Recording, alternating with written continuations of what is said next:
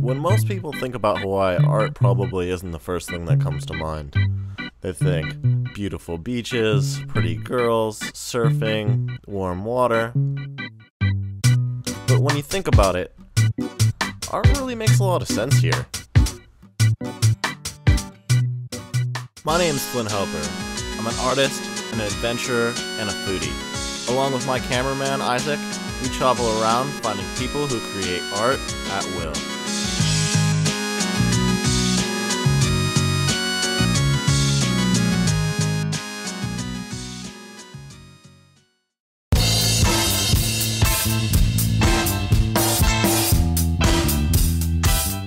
In past trips to Oahu, I spent most of my time in the water, which was awesome, but this is not going to be one of those trips. I've been invited by the University of Hawaii to be a visiting artist in their glass department. I'm excited yet apprehensive. It doesn't help that the visiting artist program, which was founded in 1989, has hosted groundbreaking glass artists such as Martin Blank, William Morris, Dante Marioni, and Dale Chihuly. Pretty much a who's who of the glassblowing world.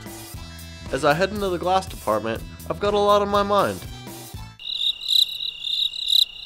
Anyways, this is Professor Rick Mills. He's the head of the glass department here. After he introduced me to his beginning glassblowing class, I talked a little bit about the work we'd be making this week for the upcoming public installation. You'll get good experience just in here, working the glass, and it's good experience just for your work in the future. Meet Mike Hengler. He's a good friend of mine and a talented artist currently enrolled in the graduate program here at the university. Mike and I spent years together blowing glass in Oregon, and I'll be relying on him a lot this week to help me with the installation. The plan is to make as many blown glass surfboards as we can in 3 days. At the end of the week, we'll be filling the boards with glow liquid and installing them at a beach just outside Waikiki. The first thing I have to do is gather up some glass on the end of a hollow pipe.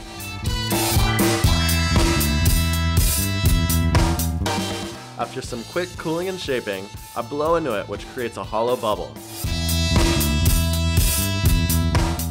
Then I gather more glass around the bubble, blow it out, and set up the shape for the surfboard.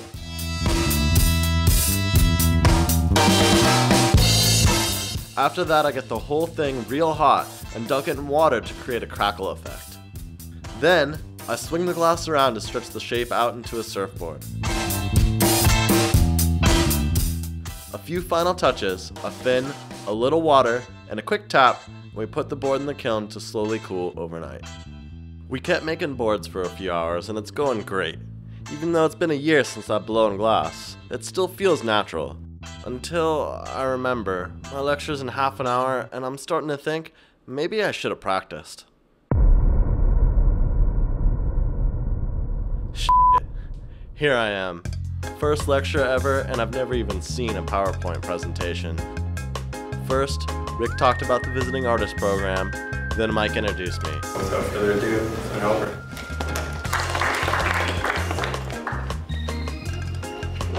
I guess this is it. I hope I don't fuck this up. I shared a few things I've learned about being an artist. I'm not gonna bore you with the whole lecture, but if you ask me, I nailed it. Thank you all so much. After the lecture, I went to a gallery where all 4 glass grad students were having a show. The show was really interesting because almost no glass was used. It's been a long day, and I'm going to talk to the grad students about their work later this week. Right now, I'm going to get some sleep.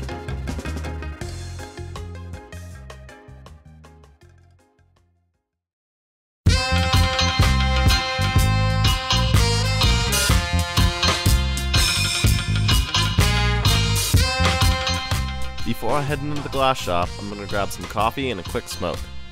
I hope a good crew of students shows up today. If it goes as smooth as yesterday, we should make at least 15 to 20 boards. I can't even believe how well it went yesterday in the hot shop after not blowing glass for an entire year. Now I'm ready.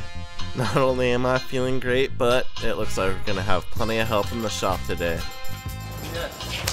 In addition to Mike, we have 2 other grad students helping us out. Jonathan Swans, who is introduced to glass by renowned artist Stephen Rolfe Powell at Center College in Louisville, Kentucky, and Shiori Abe, who originally studied glass at Joshibi University of Art Design in Tokyo, Japan. It doesn't take us long to find our groove and start cranking them out.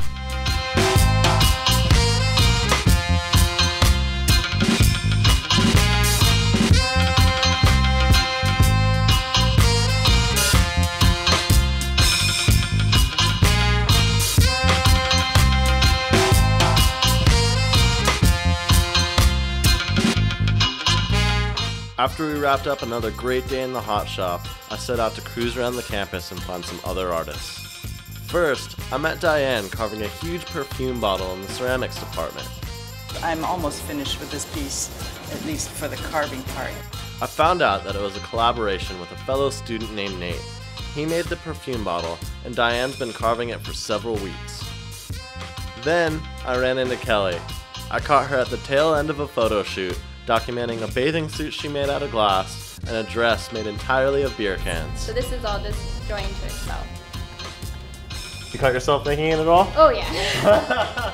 It's been another great day. I'm really looking forward to tomorrow. We're making some bigger work to donate to the school, which if all goes well will help fund the next visiting artist.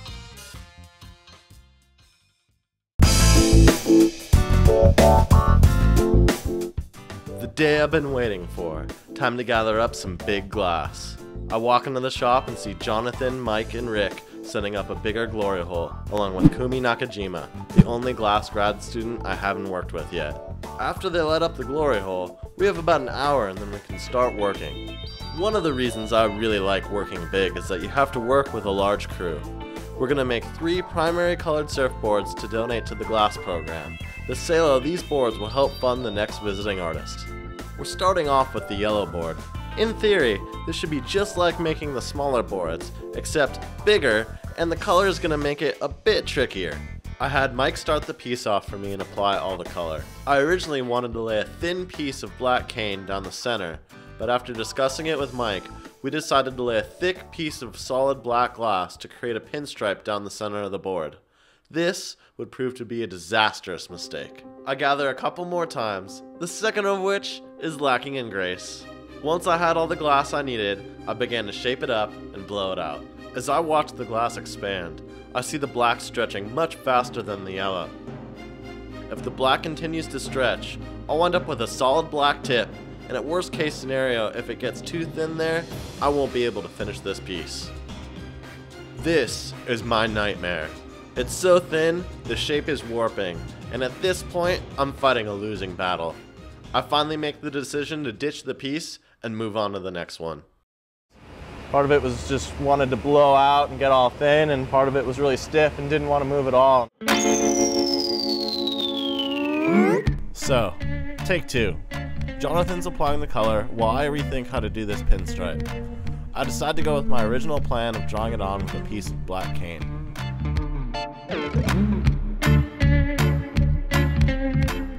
I can already tell this is gonna work way better.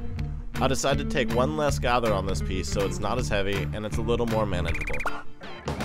My setup looks good. I think this should stretch out to the right shape. First I flatten it, then Mike swings it out. Time's running out and I'm not sure if we'll have enough time to start with the blue board, let alone do another yellow board. I finish up the red board. I'm not gonna lie, I was pretty nervous breaking it off. We have an hour left, so I decided to keep making clear boards for the install. I'm glad we were able to finish that red board, but I'm disappointed. This day has been exhausting. I'm heading back to the room. Tomorrow I'm going to have a chance to sit down with Rick and the grad students.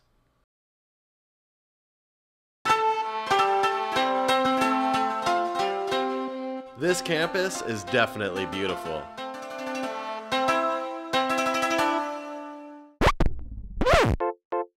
I'm going to meet up with Rick at the shop, and we're going to head over to the East-West Center and sit down with the grad students and talk about their work. On our way over, Rick and I get to talk about his history here at the university. So I think we have probably, arguably, the first design-built glass studio in the country. A studio that was actually built for that purpose rather than annexed on out of a derelict room or something from sculpture or ceramics. And when I came in 1980, I came from Ohio State University. I got my BFA there. I never touched glass before. In fact, I'm all the classes I'm teaching in glass I'd never taken myself. Now there's 8 courses in the program. I teach all of them. I'm a single person program. I'm kind of a master of none and okay at most of them. You really learn a lot every single day. Yeah. They say if you want to learn something, teach it, and that is true. I think I learned more probably my first month teaching than I ever did as a student here. I'm starting to realize that the students have it really good here. We arrive at the East-West Center and find the 4 glass grads. Where did the idea for the theme of the show come from? You want to talk about what it was going to be called? Until the day before. It was going to be called Breaking Boundaries. We looked at the space and divided it into 4. So there's the wall, the windows, the ceiling, and the floor. We come up 4 ideas for each space and we present it. And actually the window piece was my weakest idea that I had, and Rick said we should do it. So having the floor of the gallery, I thought it would be interesting to figure out how to kind of critique or investigate, the real pedestal function within a gallery, and at the same time use the pedestals to make a sculpture or some sort of installation. There is a little letter and bird. So bird is a messenger. Then I want to let the participant to write some letter or message or to the loved one for them. Then that is the trigger to let them recall the memory or person or experience that was really precious for them. It's so hard to draw a line between the future and the past because it's so fleeting. And just like take a second and say, using it as a metaphor for the infantile fetus and trying to say, the state of being where we don't know anything is still able to exist in our every moment if we're able to acknowledge it. It's been great to interact with a peer group of students who are here to try to develop themselves, and then the faculty who are here to help steer us and guide us. It's been a great week. Tomorrow's the install, and I hear it's gonna rain. But hopefully, we'll catch a break.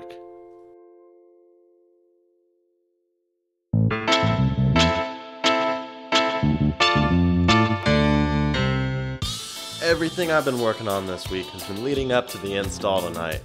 Right now I'm going to meet up with an old friend of mine, Brett, who lives here on the island. What's going on, Flynn? What's up, bro? Ready to hit the road? Yeah, let's do it. I've known Brett for over a decade. I'm not sure what he has planned, but at the moment, I'm way more concerned about the weather for tonight's install. I think we're gonna go over to the east side first, travel up the east side and go up to the north shore, check some spots out.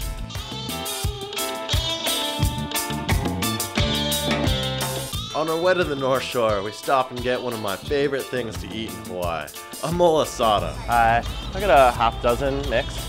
It's basically a fresh hot donut, filled with custard and covered in sugar. Honestly, if I could fill up a bathtub with these things and bathe in them, I would. We get back on the road, and then it starts to rain. If this doesn't let up, I may have to cancel the installation tonight. We head back to the university, and at this point, all I can do is get the boards ready and hope we get a break in the rain.